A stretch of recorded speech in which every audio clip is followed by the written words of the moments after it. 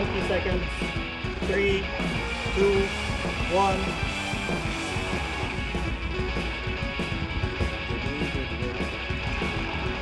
You are stronger than this. Give it up. Side with your right hand. Now breathe.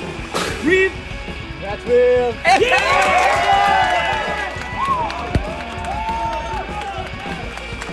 Living his best life now. Matindi ang pinagdaanan ng pamangkin kong vlogger na si Wil Dasovich. Munti ka na siyang mamatay noon dahil sa kanyang stage 3 colon cancer. Pero ngayon, national record holder na siya ng free diving, proving miracles happen every day. No doubt. Carlo. Come on, man. That was a little harder than what I'm used to doing. I know. Usually it's not that hard. I was worried. So, bibisitahin natin si Wil. Right, David? Okay. The tita's going to Wil. Hello? Oh wow, it's a party. It's a party. Three's a party. Kumusta? Hello, Wil. Good to see you. And, of thank course, you. Hi, your Michelle. BFF. Yes. David, say hi to Hello, pinsan. Oo nga pala, kuya. I don't yeah, di ko lang kung yung Kuya. viewers mo if they know that we're family. Oo, no. Ako ang tita ni Wil kasi yung nanay niya first cousin ko, si Ate Chari. Si Kuya Wil for you. Exactly, right? Let's go. only she was Nice. here. So wait, Wil, how long have you lived here? Siguro like 8, however long nandito ako sa Pilipinas, siguro mga 8 years. Kasi nag-graduate ako sa college and then I'm just traveling and then I ended up here and then yeah, nandito pa rin ako. At pag nakita niyo yung condo nga, talagang lalaki nakatira dito. Yeah. Tinan niyo naman. Very, Okay. very basic. Very simple. guy. Oh. Wala akong gamit. So wait, what do you call this nga? This is It's a scooter. a scooter. You have two. Yun ang mode of transportation ko. Hindi ka nagda-drive. No, nagda-drive ako just paminsan-minsan. Ayoko ng traffic kasi. So ito ito yung ginagawa ko. Oo. I like this kasi it's fast, it's mabilis, and it goes through traffic. But I also may bisikleta din ako sa labas. Ito bisikleta niya. Ito yung original ko na ginagawa ko, is yung bisikleta. Like, dati, when I started out as a commercial model before I was a YouTuber, I would travel to yung mga castings and I show up on my bike and then I just put water on my face. Ganito. Pawis, look. Tulad ng ginawa ko ngayon. Galing ako sa exercise, hindi nyo alam na pawis lang to, and I just go like this and then I look okay. Okay, and of course, nagwo-workout siya. I got the weights, of course. I gotta stay fit. Siyempre, ang achievements ni Wil, no? First, may Spotify. You had an exclusive partnership with Spotify, right? And not only that, ilan ang ganyan mo? Tatlo channel. Okay, so meron akong dalawang ganyan. And then meron akong tatlong silver play buttons pero never ko nabuksan. Nasaan na? Ang dami kong mail because I have so much mail. So it's in my store. I have like a room full of mail and wala akong oras to open all my boxes. Ako na lang ba? Can we just do an unboxing? I know, My right? gosh. I know. And this is where you do your podcast. This is where I do my editing, you know? This is the editing cave. Ang galing nakatayo ka. At ikaw talaga nag-edit. Yeah. Ang hirap ng mga vlogs ko. It's a very like specific storytelling. Pero ang galing ng editing. Thank you. Right? So, ang dami mo ng awards na kuha for vlogging. Yeah. Ano ba yung super precious? Uy, wow! Yeah, ito yung pinakamahirap, I think, award I've ever Vlogger of the Year! Oo. Yeah. Kasi that was in New York against lahat ng mga international vloggers. This was in 2018. Oo, so, kumbaga, how hard is it to get this Vlogger of the Year award? Well, muntik na akong mamatay trying to get that. So that's how hard it was for me. Because I really had to use my introspective thoughts and yung mga storytelling ko. Nung time na yan, that was 2017, This is 18. amazing. Yeah. Ang galing.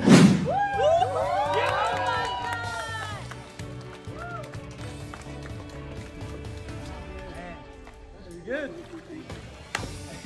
The judge stares are freaking me out. I thought I did something wrong.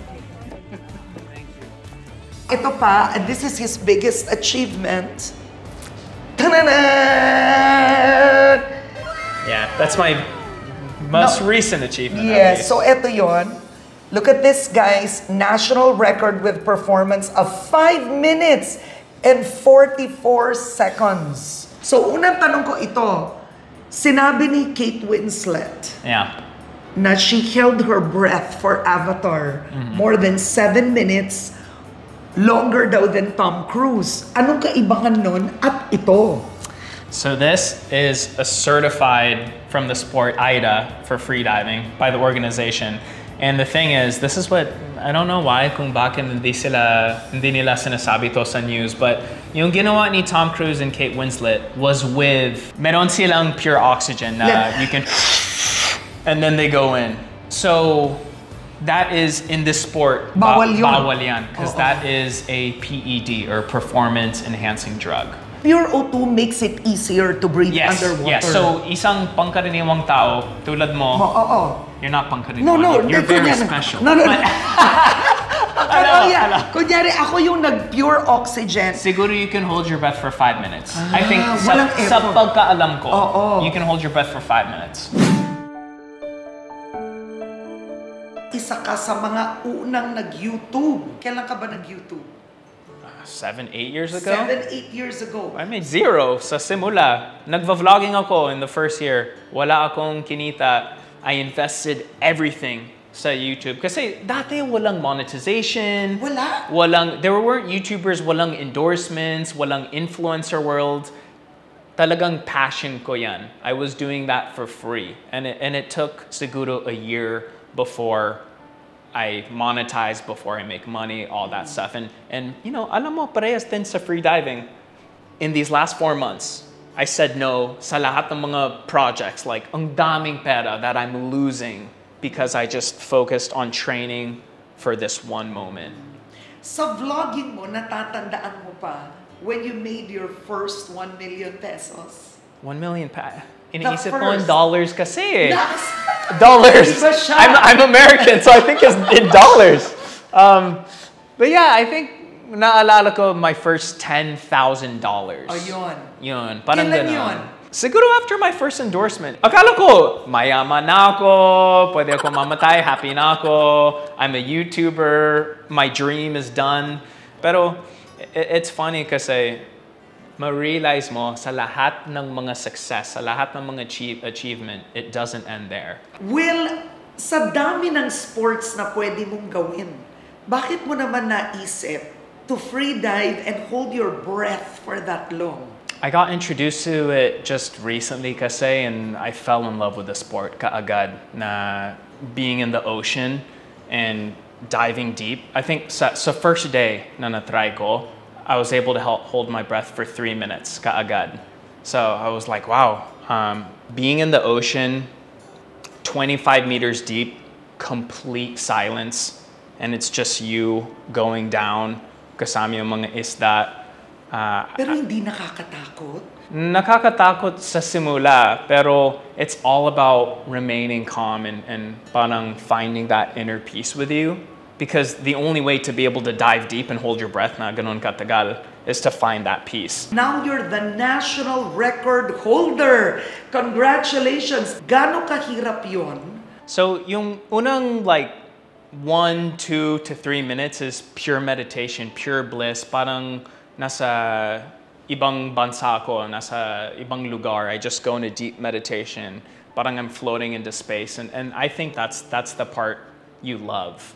And then, pagkatapos ng 3 minutes, that's when it gets hard. Kasi yung mga muscles mo, they start to move. Yeah. Oh my. And that's when it's like, uh-oh. And nagpapanik ka na. So that's when you have to not panic. Right? You just, kailangan mo na intindihan na it's just your muscles. Kasi your stomach starts to try and breathe. And then, simula sa stomach, it moves up to your chest. So everything starts moving, and the more your body moves, the more you're wasting oxygen. Yeah. Kailangan talaga just to be calm so that hindi nagsasayang ng oxygen. Hindi lang ito na basta nagpa-practice ka sa bahay mo. There's training involved.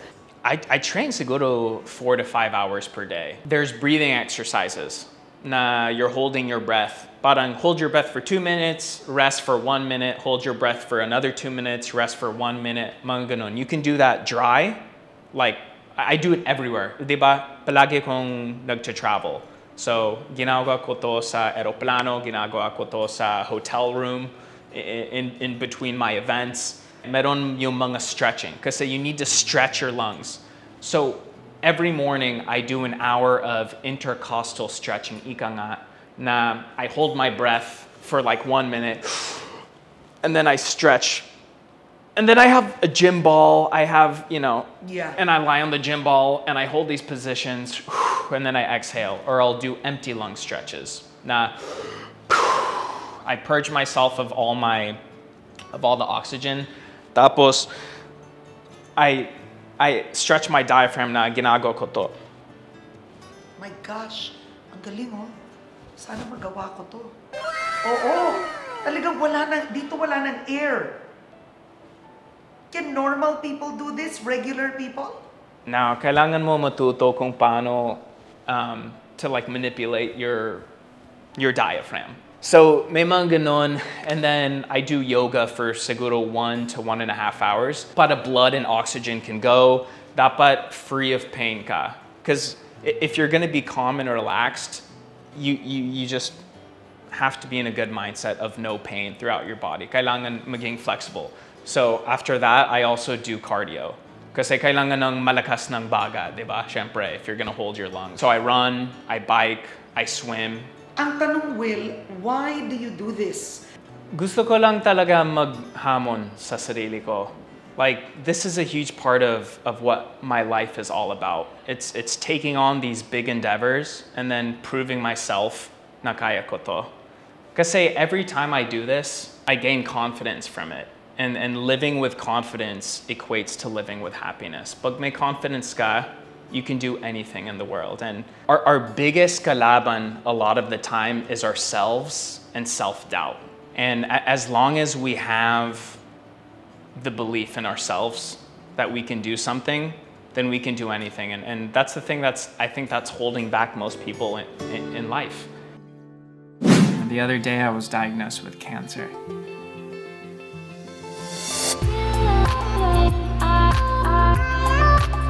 Parang just a few years ago, you were facing death in the face. So this is actually a huge part kung bakit ginagawa ko to, yung mga extreme activities na ginagawa ko.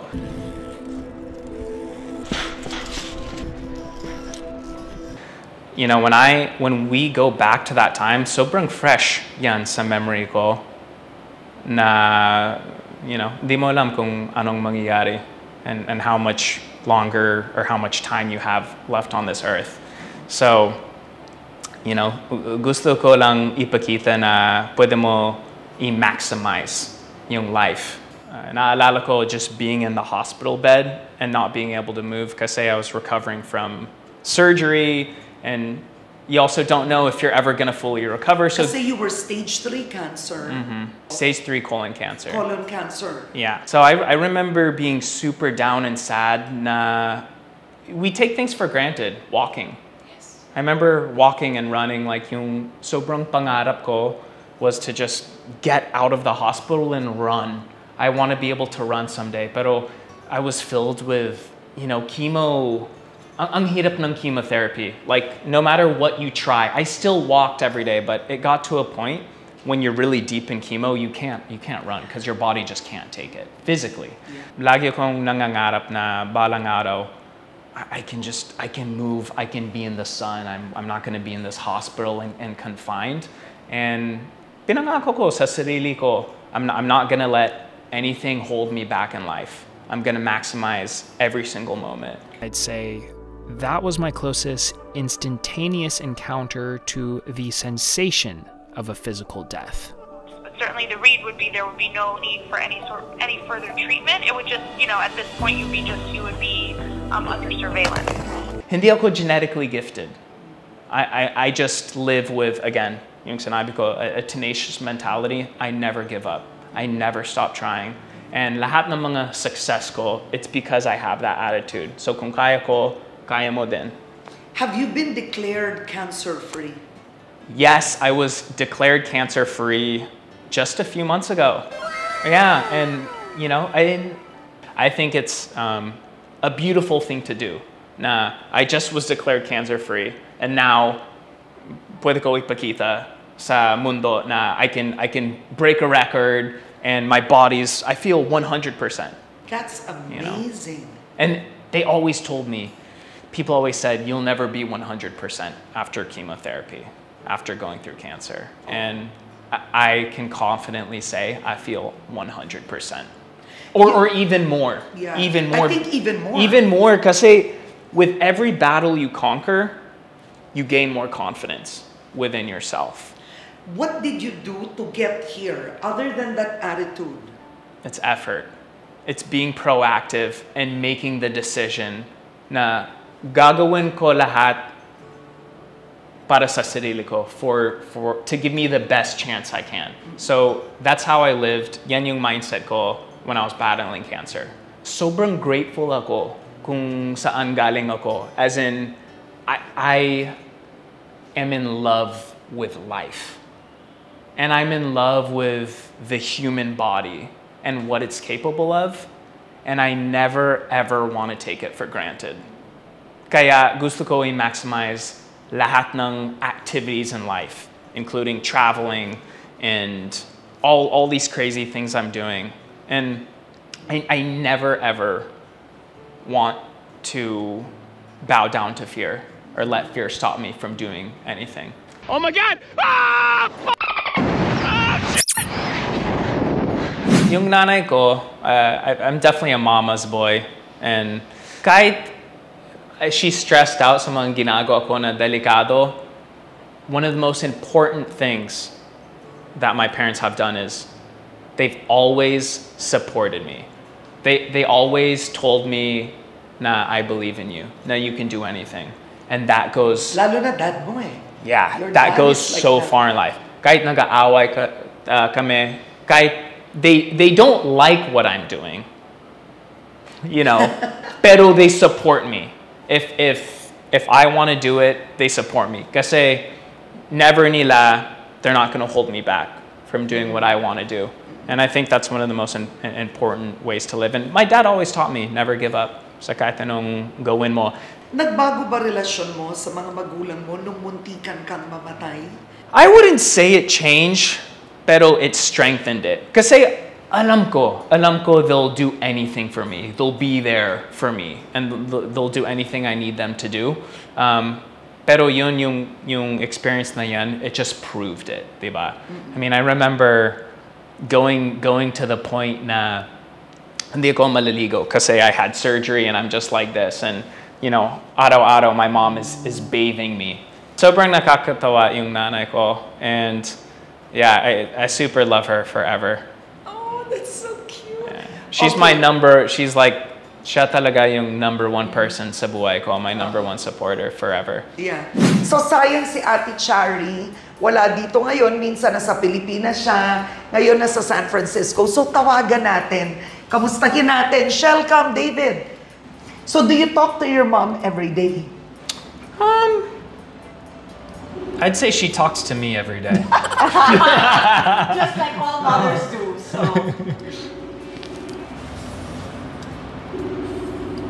Oh my gosh. Yan na. Hello! Hi! See it now. Okay, I'm trying. Ate Charles, hello! We miss you! Hi! Wait, Ate Charles, anong pakiramdam mo sa award ni Will? He's the national record holder ng free diving. I was so worried because I didn't know why he was doing that stupid thing, you know? And then I'm like, oh my God, what's he doing? And, you know, kaya lang naman ako sumaya dahil nung nakita ko ka, nananalo siya. Tapos may mga explanation yung kanyang mga discipline and yung pala it's a kind of sport. Hindi ko alam yan eh. I'm not so aware of that. I told him, hey, you're gonna fry your brain. He goes, no, I'm not gonna fry my brain because I'm underwater. Pero ano feeling mo? You must be so proud. I really did congratulate him because now I understand what he was doing. And isa sa mga... Sana kasi tama lang mo yan kasi nakakatakot. Ayaw mo na. So, Ate Chari, ayaw mo na. Gusto mo huminto na siya. Sana nga. Pero, you know, I just have to support what he wants to do, di ba? Oo. Talaga you're blessed to have a good son. Oh, yeah. That's a nice son. Hanapan mo nga ng girlfriend niya na mabait, ha? Sige, yan na yung trabaho. Hanapan ng girlfriend daw. No, that's not making it in. That's not making it in. No. Oh, ayan. All right, bye, Mom. Bye, Mom. Ayan. Bye. So, ito kailangan ko naman tanungin.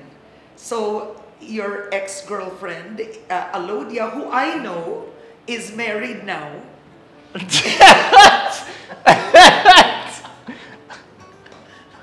Ang tanong ngayon, It's been a long time since someone asked me. you're dating now. I'm active. I'll keep it at that. Yeah. Yeah. You don't want to get married soon. No. Yeah. You think you'll have children? Yeah, I'll have kids eventually, pero ngayon, sa kasalukuyang moment na to, there's masyadong marami kong ginagawa na if I have a kid, I want to be 100%. I want to be like the #1 dad, diba? And alam ko sa current schedule ko, sa lahat ng mga commitments, I mean, after this interview, I'm gone. I'm not going to be back in the Philippines for another month. I'm going to like 3 different countries. Palagi akong wala. I don't want to be an absent father right now.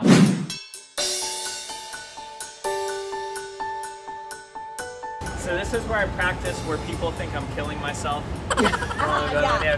And like people just stare at me. Oh gosh. Oh, ito si Coach. Yeah, that's... Hi, Coach. Hi, Coach. Ito yung coach ni Will.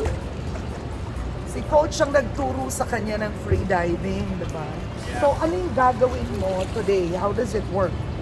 So ang gagawin natin is just yung mga breathing exercises and practices like pre-competition. So mga ganun lang. Pakita mo nga, how do you start? Let's go! Sige. Well, first, kailangan mong hubarin. Pero usually, naka-wetsuit ka. Usually, naka-wetsuit ako kasi I'll be in here for 45 minutes or like 1 hour. Pero so ngayon medyo mainit 30 naman minutes, yeah, mainit. Okay lang, hindi ako, I won't get cold, so. Okay. So, nung nag-free dive ka, would you say na talaga lumabas ang abs mo? Yes, definitely. Kasi diba? kailangan mo, lumabas ang abs. You have to be really fit. You have to do cardio, you have to be flexible, so all of that is part of it. Oh my gosh. So, sasama ka din ko, magpakini ka nga. Tara, let's go. Hindi ko alam nga kung nagtatago yung abs, baka wala siya talaga. Tuturuan kita. But this is your fittest. Yeah, you didn't become this fit even when you were running, doing weights. No. When you started free diving, yeah, you'd say dito ka naging super lean. Like lean. Yeah, it makes you lean. So. Galing. Thank you. For that alone, no, di ba? Next episode nakabikini siya. To have this body, okay, free dive na. Alright, so puro satsat walang ganap. Let's jump in. Puro daw satsat walang ganap. Come on, let's go into it. Let's go. Okay. So I'll give you 4 minutes, like the usual. I will give you 4 minutes preparation or static breathing, and then we will do the warm-up. You will hold your breath for 3 minutes. Okay. That's the plan. Sige.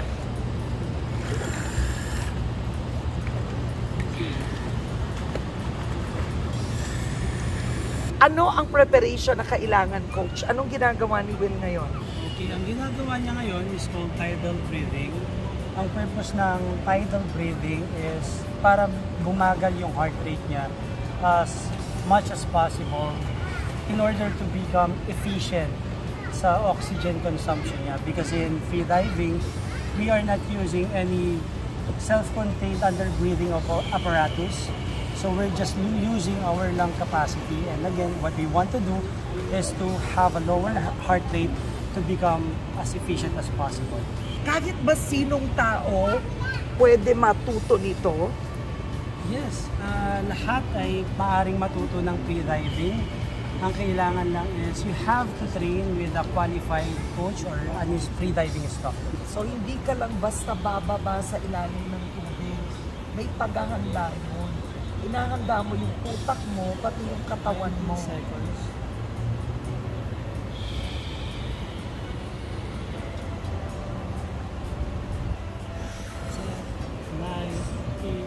7, 6, 5, 4, 3, 2, 1. Official talk. 1, 2.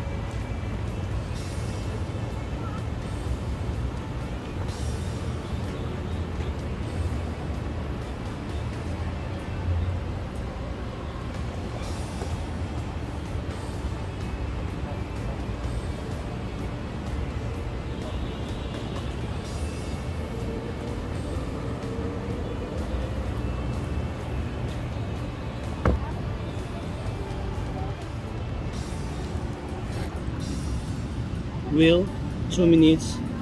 You're doing good.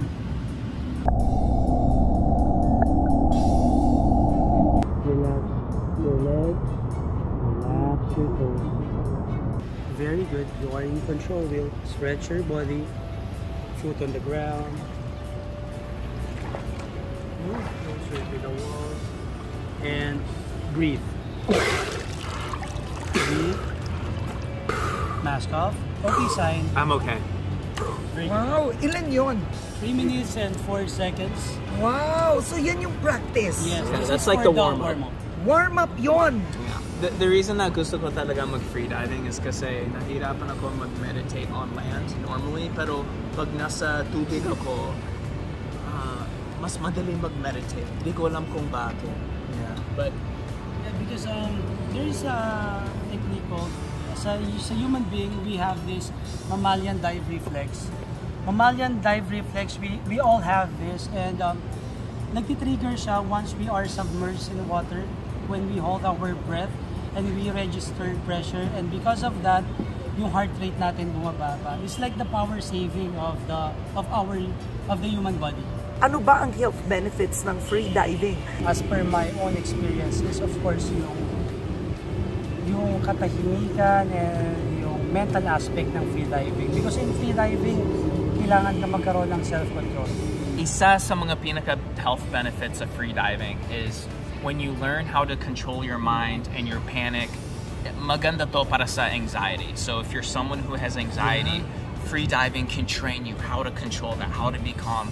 And this translates also into real life. So kung may argument ka with, may kaaway ka. May kaaway ka, yung asawa mo is yelling at you. Ulo. Yeah, mga ganon. You just use your free diving practices and everything you've learned to like remain calm and not panic and act practically rather than emotionally.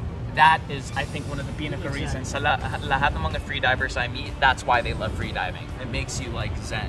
Yeah. So, lahat ng mga tao, ikaw na pinapanood, if you just come here to this pool, we can train you in one day how to hold your breath siguro 2 to 3 minutes. Talaga? Gusto ko ah. Yes, no. Gusto ko.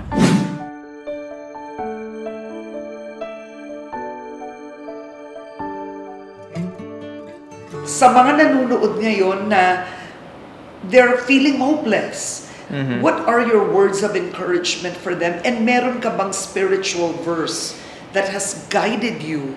Ang dahilan kung bakit nakaabot ako sa punto na to and lahat ng mga achievements is I never give up. And you just have to put in the effort and find kung saan galing yung support mo. If you have that support sa sarili mo and you're a strong person, do that. Yung mga family members mo or friends, if there's someone out there who supports you, then hang out with those people, stick with those people, because a lot of people don't have that luxury. And alam ko privileged ako that I have such a good community, my YouTube community, my following, and if there's no one else, then you gotta go spiritual, and dapat alam mo na God's always with you at any point in your life.